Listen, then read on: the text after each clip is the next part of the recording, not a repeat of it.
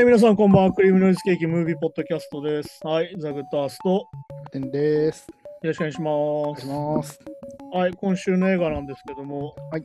まあね、なんだろうな、世界情勢的にまあタイムリーというか、ちょっと見とくと勉強になるかなって思って、うん。一応今週の映画は一応、ウィンター・オン・ファイアっていう、ねはいはい。ウクライナ自由への戦いっていう、まあ、うんドキュメンタリーで、まあ、これは2015年の映画で、うん。まあ、一応話としては2013年に起こり始めて、2014年に起こった、うん。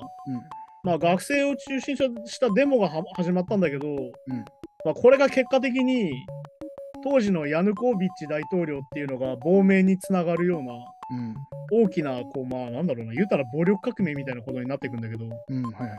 まあ一応それのね、まあ93日間を追うっていう一応ドキュメンタリーで、うん。うん。まあどうでしたキャプテン、これ見てみて。まあそうですね。でも、一番の最初の感想は、あんまりこのロシア、ウクライナのこの歴史みたいなのあんま知らなかったんですけど、はいはいはい。なので本当パッと見の印象になったんですけど、まず感想として。うん。いや、なんかその、国側が暴力振るってえぐいなっていう。でもこれって実はどの国もあってさ、うん。公的に暴力が震えるのって実は警察と軍隊だけなんだよ。ああ、まあまあねっ。てことはどういうことかっていうと、こういうデモが起きたときに、日本だって同じことやってるわけよ。でも、そうか。だって機動隊が出てきてボコボコにしてんじゃん。学生運動の時とか。そう学生運動はそうか。確かにね。何度も言うけど、正当防衛とかそういう問題じゃないんだよね、これは。だから結局、よくまあ、ヤクザの人が何が一番怖いですかって言ったら、まあ警察って言うんだけど、なんでかというと、合法的に暴力が増えるからって。まあ確かにね。ああ、そうかそうか。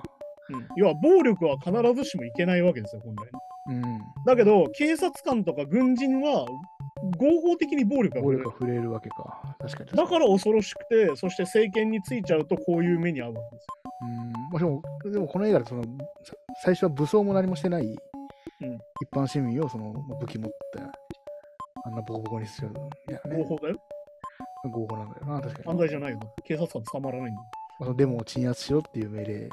命令通りに動いて、暴力振るっていいよって言われて動いてる。いやまあそうだね。だからその合法的に暴力が振れるっていうのはこの警察といわゆる軍隊とかの特殊性なんだけど、まあだからこれがすごかったのは、この警察とか軍隊が暴力を働いても、群衆たちは、だからなんで暴力が働くかってことよ、これ、そもそもね。なぜじゃあ暴力で鎮圧しようとするかっていうと、傷つくと、そもそも自分たちが。怪我を負ったりとか、下手すると死んでしまうと。そしたらやめるだろうって思うわけよ。まあね。ボコボコにしちゃえばあいつらやめるだろう。こんなデモやっても意味ないっつってやめるだろうって思ってたら、やめなかったんだよ、群衆たちが。どんどん増えてったんだよね、これはね。それがこのデモの本当にすごいところで。まあだからこの、なんだろうな、このまあドキュメンタリーの話をまあしようかなと思うんだけど、まあそもそもこの2004年に、この大統領選挙で親ロシア派が勝ってさ、まあだからウクライナってずっとこうなんだろう、ポーランドとかロシアとかに引っ張られ合ってこう分裂し続けてる国なんだけど、だからこうめちゃくちゃややこしいわけよ。だから大統領選とかになるとさ、だから最近のゼレンスキーが出た大統領選挙でも、大統領候補が44人とか出てて、そっから選ばれたのがまあ最終的にこう決選投票になったのがゼレンスキーの今の大統領なんだけど、まあこの映画のドキュメンタリーの話のスタートから話すと、まあ2004年に大統領選挙でまあ親ロシア派、まあロシアと親しくしてたい派閥の人たちが勝って、これがヤヌコービッチっていう大統領を生んだんだけど、しかしそもそもこの選挙自体が不正であって、それによってまあオレンジ革命っていうのが起きてる、そもそもね、2004年に。でまあそこからこういろいろ起きてって、まあ EU に入るっていうのをヤヌコービッチは約束するんだよ、それでね。そもそも。なんだけど、全然それを実行しないと。全然 EU に入るって言ったのに全然入ろうとしない。協定にもサインしないっていう風になって。で、さらに、まあ、これはまあだから、近くのベラルーシとかがそうなんだけど、完全にロシアに乗っ取られちゃってる状況。まあ、いわゆるこう、プーチンの言ったら、その指示通り動くみたいな。まあ、これを海外政権って言うんだけど、まあ、これはだからアメリカが南米とかでやってたことなんだけどね。いわゆる親ロシア派だ、まあ、親アメリカ派の独裁者をつけてアメリカの言う通りにその国を動かすっていうのをやった。でロシアは逆に言うとロシアの親ロシア派が、いわゆるベラルーシとかウクライナで勝つと言う通りにさせてる。まあだから EU には絶対加盟させないの、それね。まあそうですね。確かに確かに。っていう風になってたんだけど、まあそれをなんとか加盟してくれよっていうのがこう始まるのが2013年の、まあ、11月21日が初日で、まあ、この映画がどういう映画かっていうと、さっきも話したその2013年が始まった学生デモを追った93日間っていうのの、93日間の初日っていうのがこの11月21日っていう。でまあそろそろ Facebook とか、まあだから最近のデモとかそうなんだよね。アラブの春とかもそうなんだけど、SNS とかを使ってこう民衆を呼びかけて集まるっていうのがまあスタートで、まあこれで最初求めてたのは、まあ、EU との協定を作ろうよっていうのを求めて行われると。まあでもこれに対してさっき言った暴力が行われるんだけど、この独立広場っていう独立を記念した広場にみんな集まってたんだけど、それに対してこう特殊部隊のベルクトっていうのがこれかなり暗躍してて、まあ暴力でこう鎮圧しようとしてくるんだよね、まず。でまあこれでだから他のなんだろうな、印象的なのはここでミハイル修道院っていうのが出てきて近くにね、ここが非常に協力的でこのデモ隊に。これはあれですか、キリスト教？キリスト教だね。だからまあロシア正教と言われるやつだね。っていうやつだ、人たちが協力してくれて、もう100万人レベルの行進になるんだよ。でまあだから言うたら宗教もまとまったんだよ、ここはやっぱり。まあ本来さ、宗教っていうのは弱者の味方ですから、民衆の味方なわけですよ。でまあそこで宗教もまとまって、まあだからイスラム教の人がいたりとか、まあイスラム系の人がいたりとか、まあいろんな人種の人がいるんだよね、そのデモにもね。まあこれも仏教っぽい感じのね、漢字の書かれたなんか。そうこともあったりとかして、いわゆるその宗教がまとまってこのデモに参加するっていう状況が起きてて、まあだからなんだっけ、この中でミハイロ修道院の鐘が全て鳴らされたのは、1240年の侵略以来なんだみたいな話が出てするんだけど、でまあこれでまあずっとデモが起こり続けてさ、さっき言った暴力で鎮圧できると思ってたけど、政府まあどうせすぐやめるだろうと思ってたらどんどん人が増えていくと思う、日に日に。でこっからまあ状況がこうどんどんなんだろうな、進んでいくというか、ある意味悪化していくんだけど、まあ57日目あたりでさ、デモ禁止法っていうのができるんだよね。法律でね。これはもう結構バカバカしくて、街中でヘルメットかぶるの禁止みたいな。バイクのヘルメットかぶるの禁止しろみたいな。なんだっけ、バイクのヘルメットかぶったら逮捕できるみたいな法律を作って。で要はデモ隊たちがヘルメットをかぶってこう自分たちを守ってるから、それを禁止したと。あとなんだっけ、インターネットのアクセス制限したりとか。これでもどこもそうでさ、これネパールとかもそう、ミャンマーもそうだったんだけど、まずクーデターとか軍事政権になります。まず何をするか、インターネットを遮断するんですよ。やっぱそうなんですね。なんでかっていうと、国外に自由な発信をさせなくするためなの。そうか。だってさっきも言ったように、特殊部隊がボッコボコにしてるわけよ、民衆を。まあ、それを広められたらね、確かに。それを広められたらどう見てもお前ら悪いじゃんってなるわけじゃん、世界のように。それを阻止するためにアクセス制限するんですよ。そうか。まあだからやっぱり中国で Google が使えないのでそういうことなんですよ。なるほどね。確かに。っていうことになって、いわゆるこれでまあなんかさ、象徴的なのがさ、その代わりに何で対抗するかっていうさ、民衆がさ、ね、鍋をかぶるっていうさ、法律には書いてないからという、またね。いわゆる皮肉で返すっていう。そうです、皮肉で。だからこれも非常にユーモアが効いてていいなと思うんだけど。まあでもここでさ、デモでさ、象徴的なのがさ、まあだから日本もそうだけど、じゃあ与党がダメなんだと。ね。じゃあ代わりに野党ってなるかと思ったらさ、野党の議員もダメなんだよね、これね。ぐらいの。なるほどね。全く役に立たないと。俺たちがじゃあ交渉しに行くぜって言うけど、全然交渉進まないと。で、なんなら交渉を取り付けたって言ってんのにまだボコボコにされてると。まあこれ嘘じゃねえかってなるわけよ。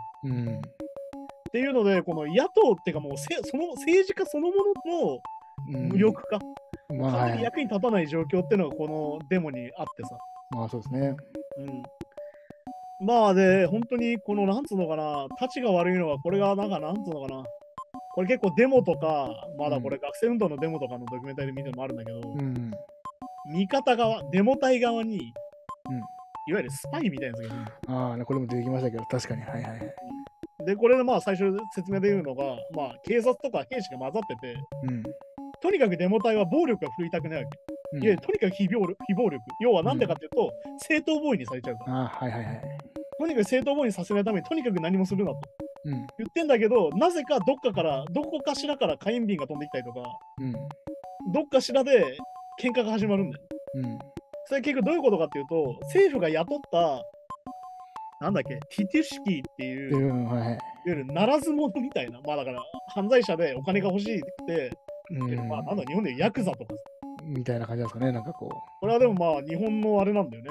実は学生運動のデモとかで同じようなことが実はあったんですね。これはどの国でもあって、これは韓国の軍事デモでもあって、いわゆるヤクザがお金もらって、群衆のふりしてデモ隊に攻撃する。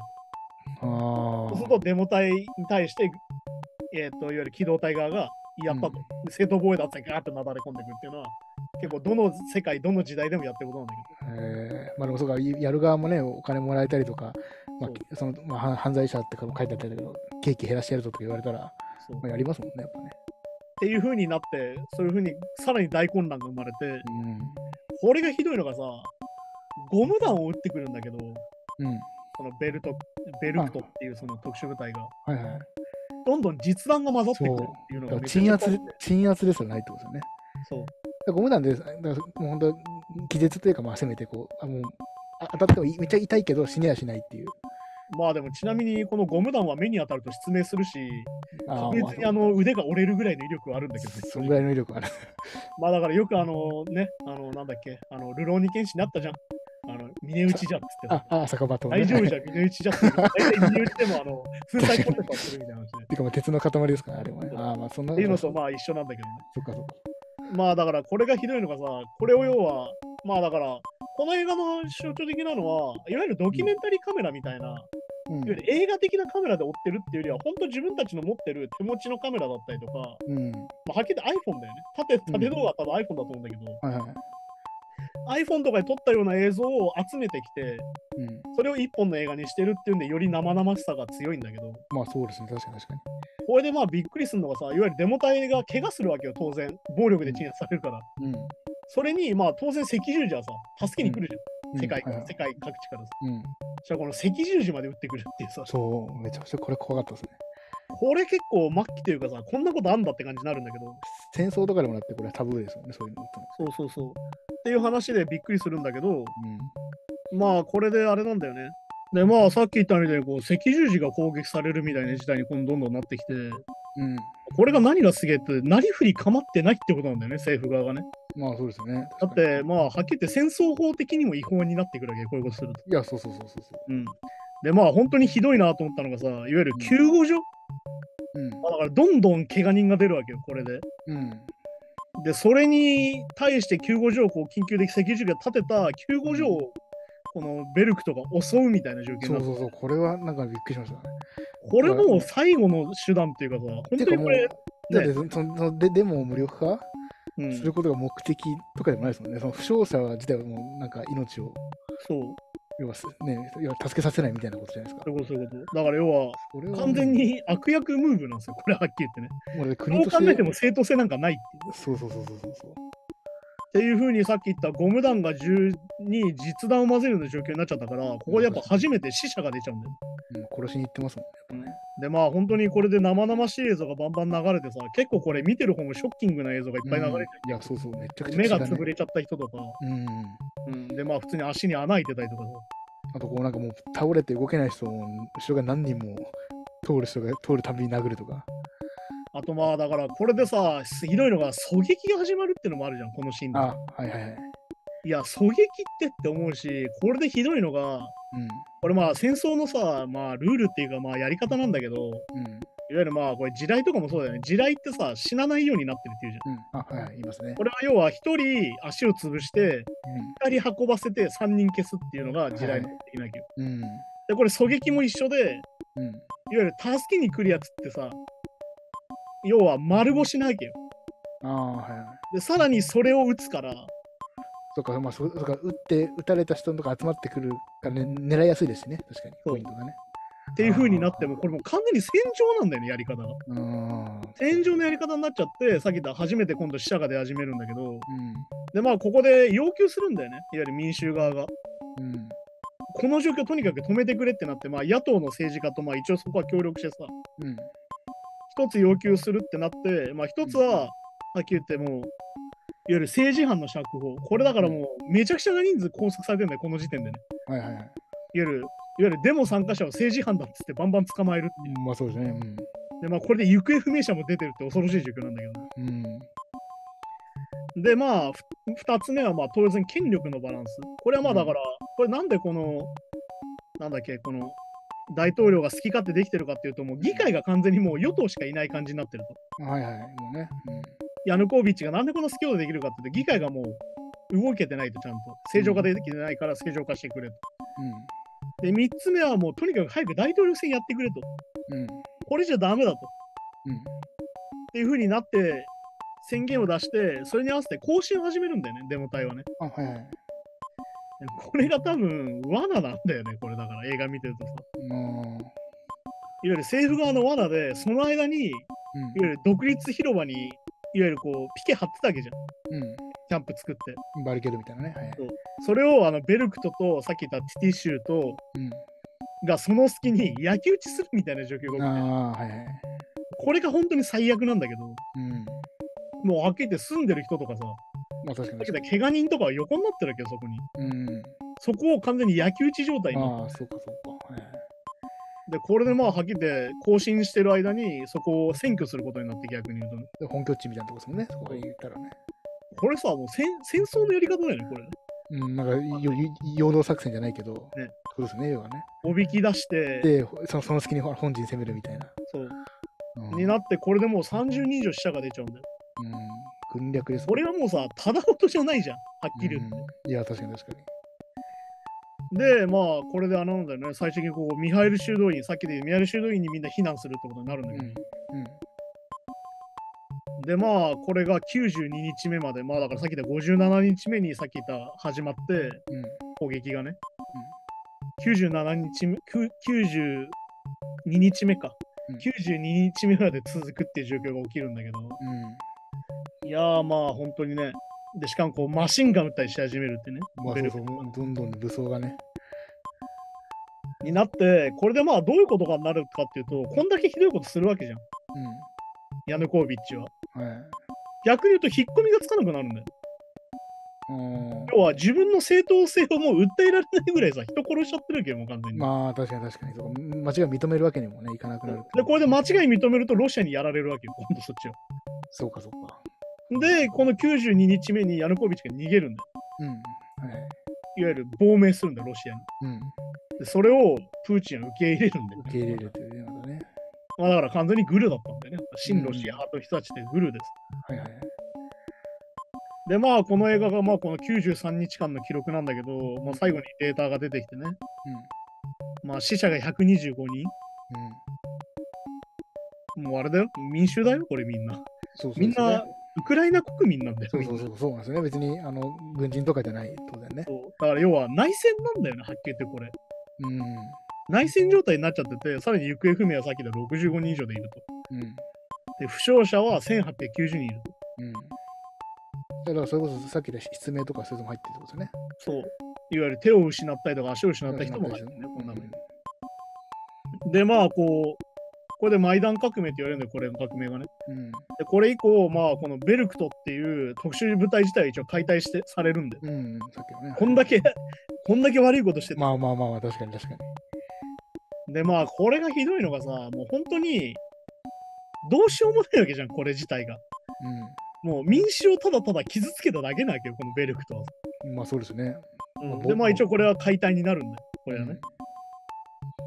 で、まあ、これで、まあだから俺たちはさ、これ未来人なわけですよ。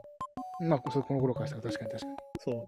この2022年と2015年のその革命が起きた状況と、その後のことを知ってるから、なかなかこう気軽に発言できないんだけど、っていう風になって、結局僕たちは未来を知っているので、ここで出てくるこうオチ的なメッセージ的なものがどうなったかっていうのが、まあこれはまあそのまま読むけど、ウクライナ新政府は、EU 連合協定に署名するんだよね、一応ね。なんだけど、今もどうなってるかって考えると、そうなんですよね。そういう気持ちなんだけど、まあ結局この後もね、親ロシアの支配がしばらく続いちゃうから、しょうがないんだろうけど、まあでもこれは結局さ、続いてることで、結局その親ロシア派の政権がついて、で、結局これを、親ロシア派を住民が倒したんだけど、結局ロシアはいわゆるその分離派、親ロシア分離派って人たちがいるわけよ。分離派、いわゆる親ロシアでウクライナから出ていきたいみたいな。なるほど。その今のその反ロシアのウクライナからね。逆にね。で、それを支援するっていう名目でクリミアを攻めてるわけ、ロシアは。親分離派のために僕たちは軍を送ってるんですよって名目で軍を送ってたわけ。まあそうですね。まあだからいわゆる大義名分なわけです、それが。そこの保護というかね、のためにっていうことですね。で、結局、ウクライナ東部、今もそうだよね。だから今も親ロシア派が勢力を拡大してて、で、まあこの武力闘争が続いてるよっていうところでこの映画は終わるんだよね。で、まあこの2015年の時点で当時6000人以上がもう犠牲になってたと。だけど、この2022年じゃどうなってるかっつったら全然終わってなくてさ。でもむしろね、悪化してると言ってもいい。そう。言っても過言ではない状況になってて。でもこれを知ることでさ、ちょっと分かったよね。まあ確かに。なんでロシアがこういうことをしてくるのかってことと、なんで彼らがこんなに立ち上がれるのかってことだと思うんだよ。そうですね。だから、この、今のね、2022年のこのウクライナ侵攻のニュース見たときに、志願兵とかがすごい多くて、一般の市民で。僕らの感覚からしたらすごいなって、そんなに志願するんだと思ったけど、確かにこういう歴史をたどってきてるから、やっぱり。そう、要は彼らにはこれで自由を勝ち取ったんだって意識があるんだよね。そうですね。で、逆に。だから今回も、じゃあ攻めてくんなら俺たちが戦ってやるぜって気持ちなんだよ。で、逆に言えば、自分でアクションを起こさないと本当に自由が奪われかねないっていうか。そう、だから結局さ、これでも分かりやすくさ、反デモ禁止法みたいなのが作られちゃうわけよ。作られそう、法律でね。だからこれはよく思うんだけどさ、みんなよく言うんだけど、要は、国と政府は別だってことなんだよね。最近だからさ、日本だと特にネトウヨの人たちが使う、いわゆる反日みたいな言葉。あるよね。反日本的活動だとか言うわけよ。ね。だけど、これで、この中のウクライナのドキュメンタリーの最後に、主人公というかそのデモ隊たちの人たちが何を言うかなんだよ。ね、なんて言ってたか。俺たちは真の愛国者だったから自由を勝ち取ったんだって言うんだよ。要は国を愛してるんだよ、みんな。そうですね。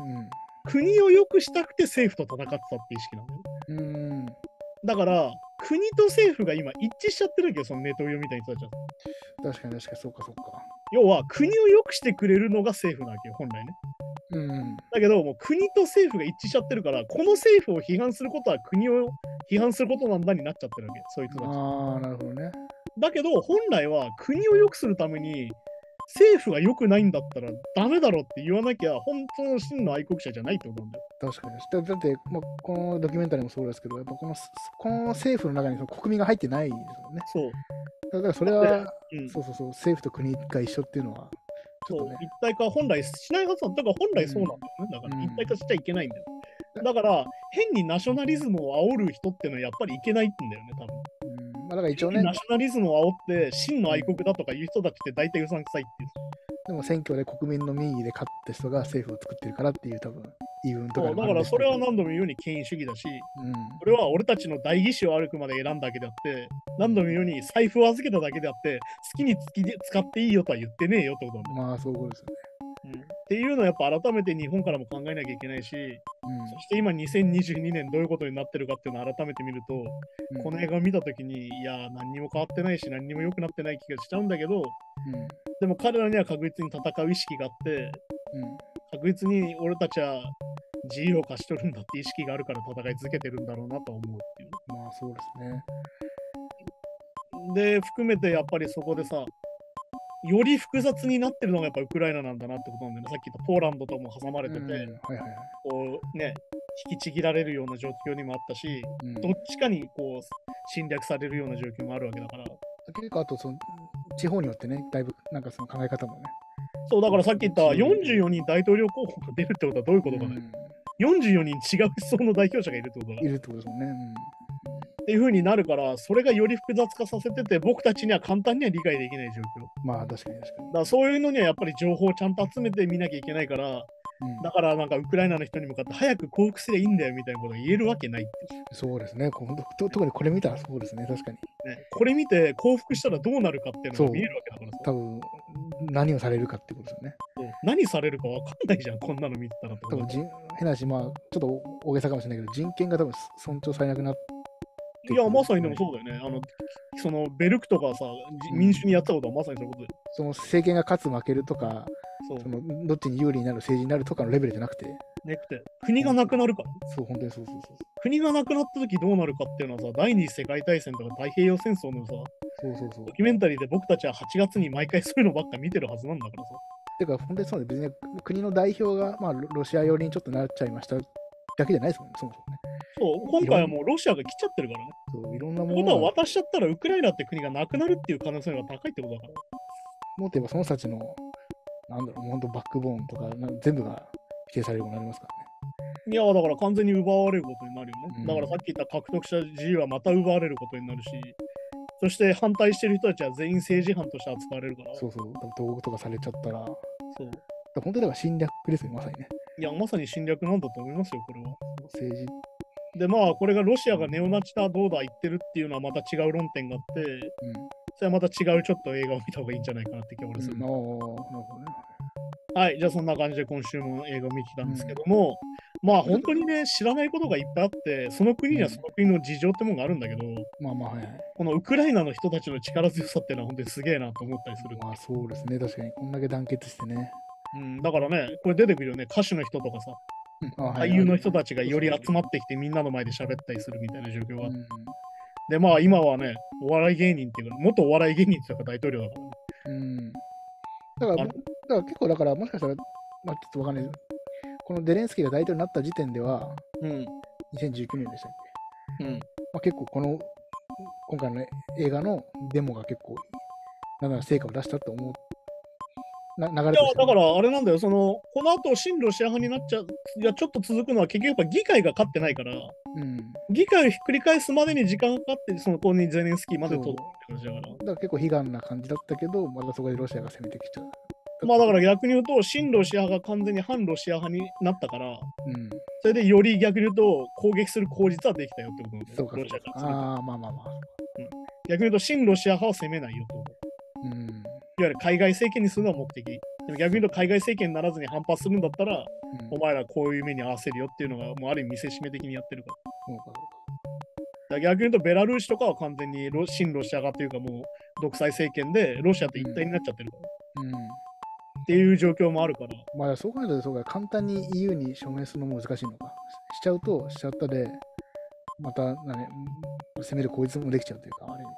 まあだからその EU 側も警戒してるのはそこなんだよね。結局やっぱアメリカとロシアが直接対決するっていうのはやっぱアメリカも怖いし、いわゆる単純に決めれない状況にはなっちゃってるの。だから逆に言うとウクライナの人たちがドイツをすげえ攻めるじゃん。なんでかっていうと協定にやった時にドイツが結構渋ってたんだよね。なんでかってエネルギーをロシアに結構もらってたからなんだよ。っていう状況もあって。何度も言うにロシアにじゃあ制裁してロシアが困って終わりってことじゃないってことですよね。だから今で言うようにロシアが輸出しなくなったせいでジャガイモとか、あとなんだっけ、イカとかタコもそうだっけ、カニとかさ。まあそうですね。そういうのも結局輸入制限になっちゃって、いわゆるその日本で原価が上がってるみたいな問題もあったりとかするし。あと普通に分かりやすくガソリンとかね、石油とかもそうですよね。っていう風になったりとかしてて、いわゆるそのグローバリズムっていうのは結局こういうことを生むんだよ。いわゆるその国とかに資源頼っちゃってるからさ。確かに。いや、だから自国で生産するために原発を再稼働みたいな話してるから、ちょっと論点ずれてませんかって思ってそこもまたね、難しいところですけど、でもね、再稼働も決定しちゃったんだね、一応。だけど、その再稼働できる状況になるまでは多分半年以上かかるから、そんなにすぐ再稼働ってできるもんじゃない原発っていうことだったりするんだけど、はい、じゃあそんな感じで来週の映画なんですけども、ちょっとね、話が国レベルの話だったんだけど、これもやっぱマスコミの印象操作っていうのがすげえでかいなと思ってて、はいはい、それに合わせたね、ちょっと変な事件のドキュメンタリーを見てもらおうかなと思ってて、グラートベック人質事件っていう事件があって、まあこれドイツで起きた事件なんだけど、まあタイトルはこのグラートベック人質事件メディアが越えた一線ってやつなんだけど、まあドイツで銀行強盗があって2人組の。でまあ1人人質を取って、まあ立てこもるんだよね、最初ね、銀行に。でまあそこで警察が、まあ、逃走者を用意して、その犯人のために。でまあ逃走するんだけど犯人が。なんとね、警察が全然統制が取れてないせいで、マスコミが先に行っちゃうんだよ。で、その後、東部の町で、北部かな町でバスジャックすんだよ、さらに犯人が。で、バスジャックでさらにこのバスで逃げるんだけど、それをなんと警察よりもマスコミが先に追っちゃうっていう状況が。普通さ、こうマスコミってさ、なんだろう、バリケードを張っててさ、警察が。その後ろにいるじゃん。で、なんか警察が追ってるところを後ろから撮るぐらいな。なんだけど、ここのマスコミすごくて、犯人にインタビューとか始めちゃうんだよ。直接言って。話しかけちゃうんだよ。すごいな、それも。で、犯人の言い分を仲介したりするの、警察に、それが、マスコミが。で、要は犯人も撮られてるから、ずっとカメラで。アピールとかするようになってくんだよ。まあ、そうか、発信されるわけだもんね、言い分がね。っていうので、どんどんおかしくなってって、最後やべえ状況になってくんだけど、これがね、末恐ろしい状況になるのが、なんでかというと、人質の人はずっと銃をここに構えられてる。まあ、そうか、人質はいるんですもんね、人質の人は目の前でずっと銃ここに当てられてるの。でずっとテレビで撮られてるの、さらに。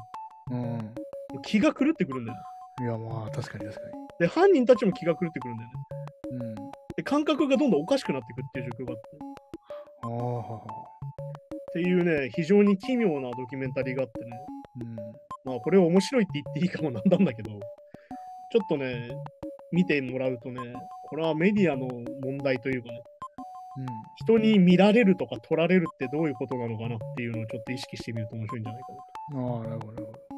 面白いかなと思うんで、ぜひ次回はこのグラートベック人質事件メディアが越えた一線っていうのをちょっと見てもらおうかなと。わかりました。はい、思います。はい、じゃあそんな感じで今週も見ていたんですけども、本当にもう戦争っていうのはあってはならないし、どこでも暴力はあってはならないのでね。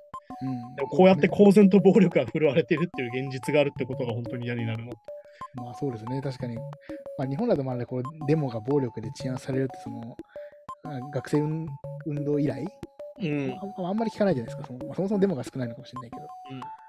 結構だから遠い国っぽい話だけど。まあだって普通に考えてあの状況をさ、日本に置き換えるとさ、なんだろうな、代々木公園とかに人が集まってさ、ね、デモやってたらさ、機動隊が出てきて、みたいなもんですよね。ボッコボコにするみたいな話だからね。はい。それって結構やばくない？日本で考えたら。いや、めちゃめちゃやばいですよね、確かに。そう。っていうね、ちょっと身近に考えると、ちょっと本当に恐ろしいな、この状況ってことはわかる。はい、じゃあそんな感じで今週もありがとうございましたって感じでね。はい、じゃあ来週はちょっと人質事件のね。いや、本当にこれね、変なドキュメンタリーなんでね。ちょっとぜひ感想を聞かせてほしいんですけど。はい、じゃあそんな感じでまた来週です。さようなら。さようなら。